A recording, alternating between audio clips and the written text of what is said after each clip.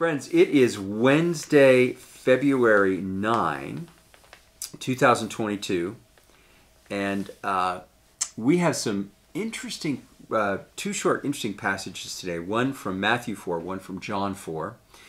The Matthew 4 passage has a dramatic context. It is the one-on-one battle or set of temptations that Jesus encountered with the evil one prior to the start of his public ministry. You may remember in all the Gospels we have this sequence where Jesus emerges out of obscurity. He's been working as a carpenter in his hometown, family business, and he decides to emerge in a dramatic messianic way as a healer and a teacher.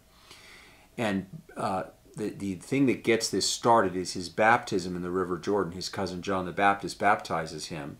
Somewhat reluctantly, he knows that Jesus doesn't need any flaws to be corrected. But Jesus is taking a humble path, identifying with us in our need and our brokenness and our sin. At the beginning of his ministry, of course, taking those things on to himself at the end of his ministry. But he wants to begin in this way by identifying with sinners and going into the muddy waters of the Jordan and being baptized. And so he is.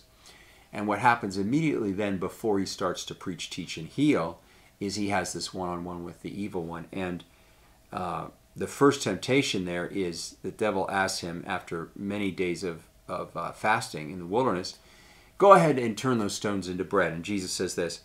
Jesus answered, it is written, one does not live by bread alone, but by every word that comes from the mouth of God. That's a quote from Deuteronomy. In all three of the temptations, Jesus, by the way, responds with quotes from Deuteronomy. He doesn't, bring up a lightning flash or call forth an army of angels. He uses this humble route of turning to the Old Testament for words that will put the temptations of the evil one, will reveal their characteristics, will kind of unmask them. And so Jesus is suggesting with his reply that the Scripture of God has a special power to it. And it's a power to nourish us. In John chapter 4, verses 31 and 32, that's the famous chapter where Jesus meets the woman at the well. And what precedes that is the disciples realize they're out of provision. They have no food. It's lunchtime, the hottest time of the day, and they go off to get food in a nearby village. Jesus waits near this well in Samaria and meets this woman, has this long conversation with her, drinks some water, but doesn't have any food. And when the disciples come back, they say to him, well, we got lunch, you better eat right away. And Jesus says, I have food to eat that you don't know about. And that food is to do the will of his Father. There is an energy for our spirits and ourselves that comes from obeying God's word. Not only hearing it, but embodying it. There is a strength that comes from this that's even physical. It's certainly emotional, and it's definitely spiritual.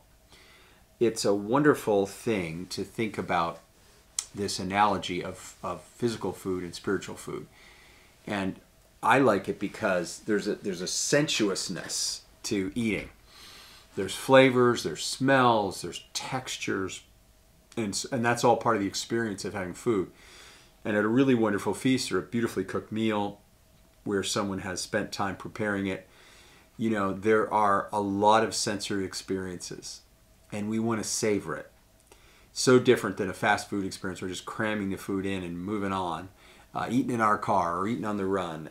This is a different experience when we're feasting. Meditating on God's Word is like feasting. It is where you allow your imagination to come into play and you engage your senses with God's Word. You imagine yourself as characters in the story. You think about the emotions that are connected with what's going on in the scene. You treasure the words. You repeat the words to yourself, and you perhaps memorize them so that the words become, it's internalized. The truths become not abstract, but they become part of your own outlook, your mental furniture, how you look at things, how you feel about things. This is what it means to meditate on God's Word. Let's take a moment and pray. Heavenly Father, help us not just to read, but to meditate, to savor, to explore, to rehearse, to memorize, to bring your Word from our minds into our hearts, so that our what we see in the world and how we feel about the world is shaped by the words that you communicate to us. Help us to expect, as we read the Bible and meditate on it, that you will be addressing us individually in the midst of our own circumstances and our own questions and our own callings. We ask this in Jesus' name. Amen.